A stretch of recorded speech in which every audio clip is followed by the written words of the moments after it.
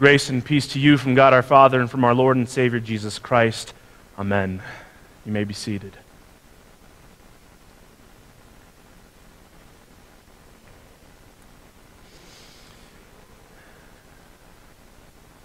The text that engages us this morning is the gospel reading from Matthew chapter 9.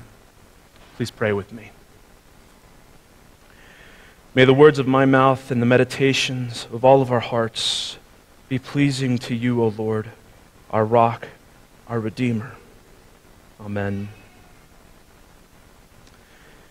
This morning we are remembering and giving thanks for the evangelist and apostle St. Matthew, who will be guiding us in the coming months of the new church year through the story of Jesus, his birth, his death, his resurrection, his ascension, and his coming again. Matthew was called to bear witness to this story, sent to share it with the world through word of mouth as he shared with others all that he had seen and heard from the Christ. Even more, to be the one through whom the Spirit would preserve this story by guiding Matthew's pen. That you and I would have the treasure of this gospel to read, mark, and inwardly digest as we see this Jesus who has come also for us. Now, the text chosen for this occasion is the day that it all began. The day Jesus approached Matthew as he was in the middle of the grind of his workday, there at the tax collection booth. Jesus looked at Matthew and saw something the rest of the world could not possibly see.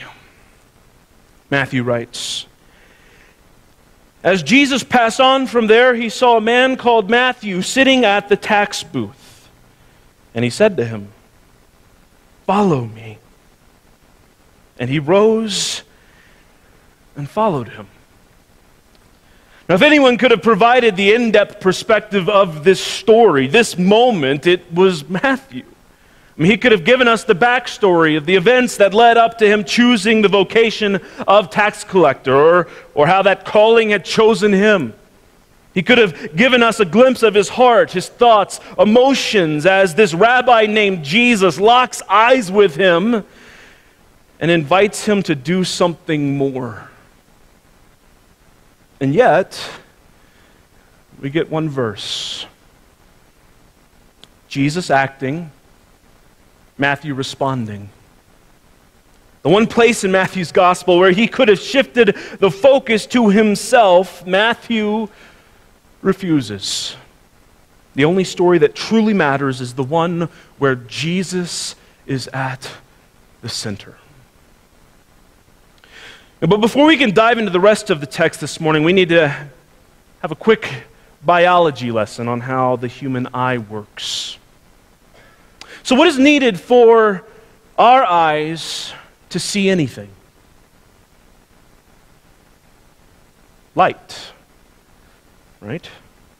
In what direction does the light travel in relation with respect to our eyes?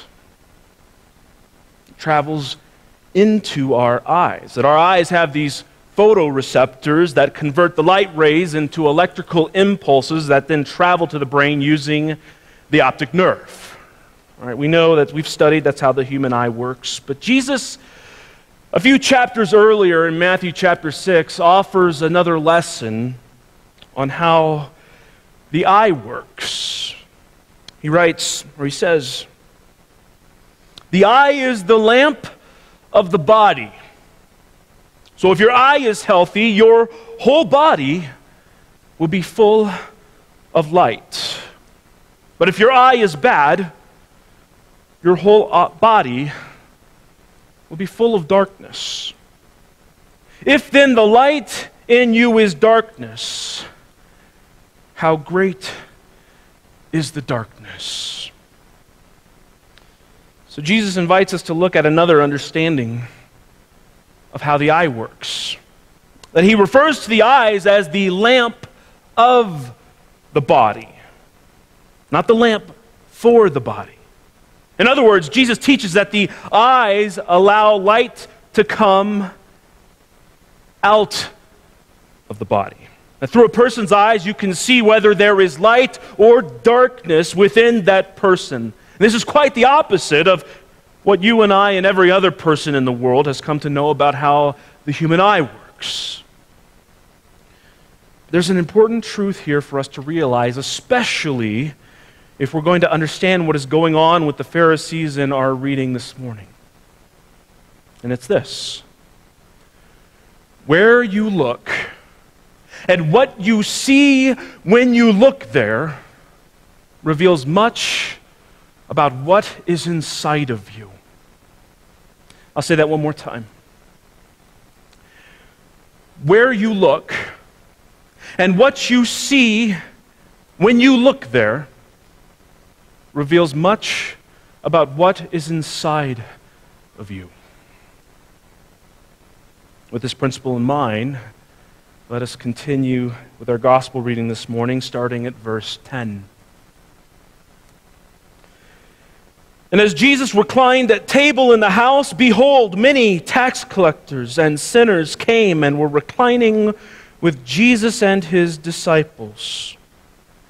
And when the Pharisees saw this, they said to his disciples, "Why does your teacher eat with tax collectors and sinners?"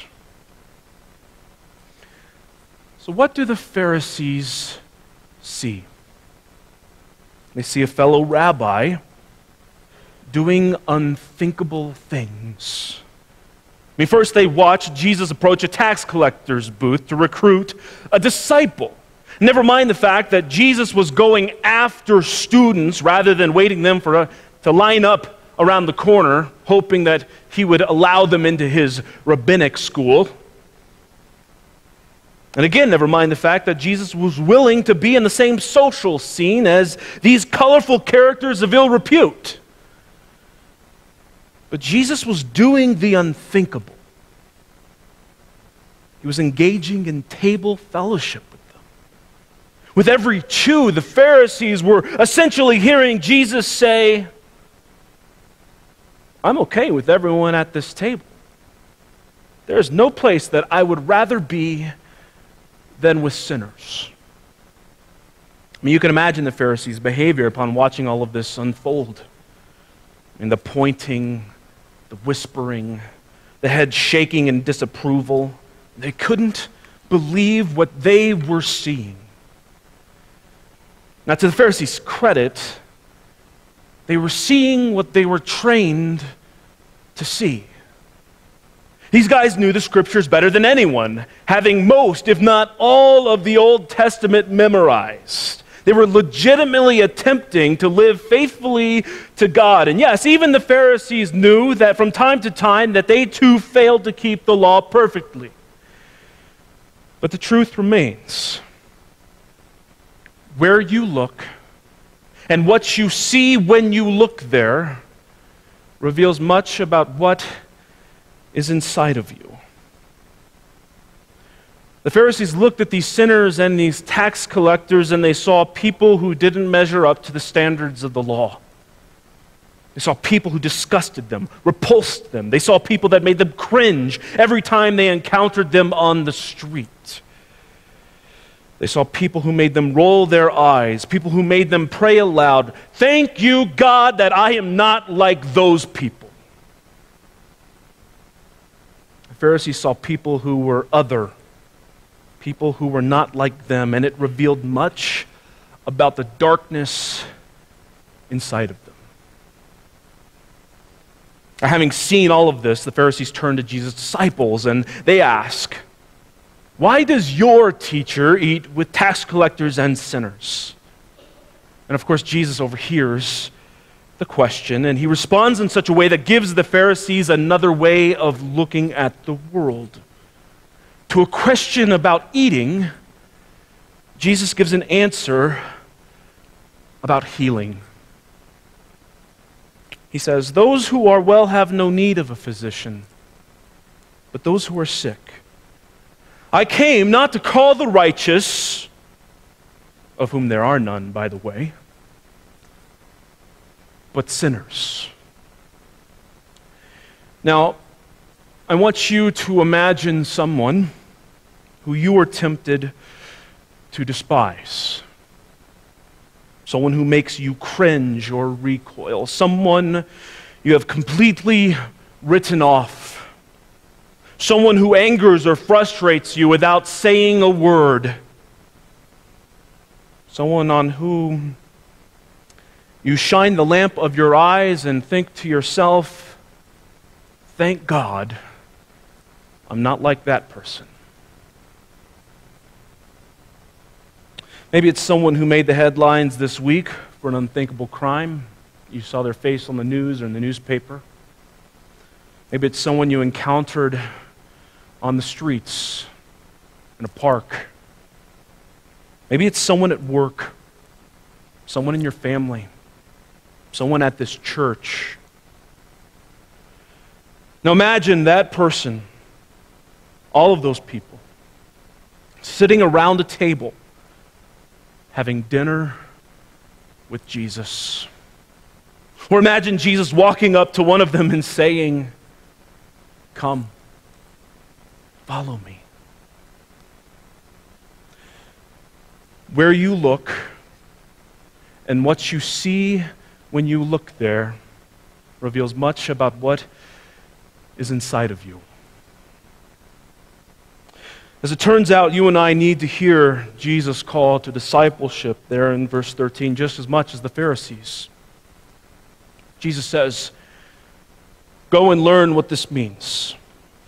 I desire mercy, not sacrifice." The Pharisees, of course, would have known that Jesus was quoting the prophet Hosea.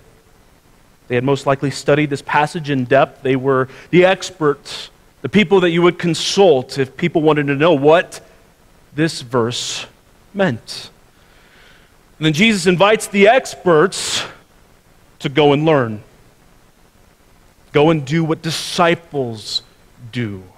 Go back to the Word of God that you think you know and allow it to shine its light on what you have failed to see. I desire mercy, not sacrifice. When Jesus looks at people, no matter who they are, no matter what they've done, He desires mercy for them. Even people who reject His mercy, even those who oppose Him, even those that called Him a traitor and convicted Him of an unthinkable crime, nailed Him to a cross, even when they tried to explain the empty tomb with lies about how they had hidden the body, Jesus desired mercy for them. And this is why Jesus goes to Matthew in the midst of this questionable trade and calls him to be a disciple.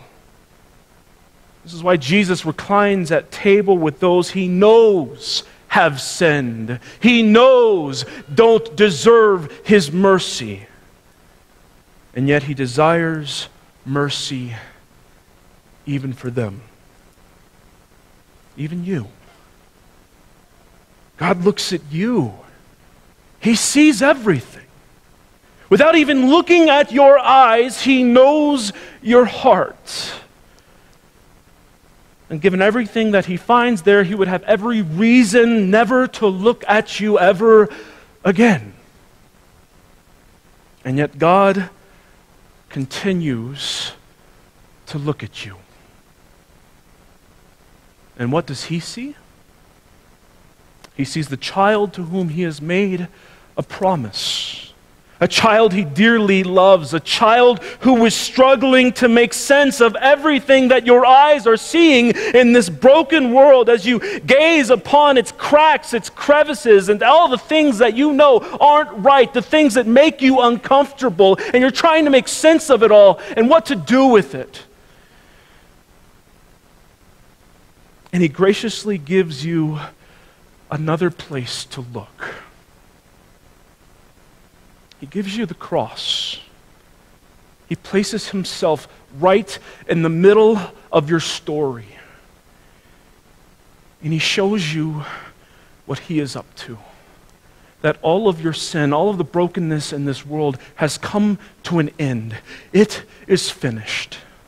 That the day is coming when all things will be made new again. And as you live in it, as you struggle with it, as you wonder what to do with all of this mess, as you are uncomfortable with the people you encounter and wonder where justice is, he gives you the cross, his son hanging there for you. For who are you, other than one to whom God has shown mercy and with whom mercy is having its way? And who am I? Other than one to whom God has shown mercy and with whom mercy is having its way. And what is mercy? I think it's like light. Light that can fill the whole body, every nook and cranny where darkness hides. Light that can make our eyes shine with incredible beauty. So that when we look at those who we have seen as other, there is no them. There is only mercy. There are only those who are sick and in need of healing, who are in need of Jesus and the mercy that he has for them, that he offers to them through you. Those that need the light with which you have been filled. In the name of Jesus, amen. And now the peace of God, which passes all human understanding, keep your hearts and your minds in Christ Jesus. Amen.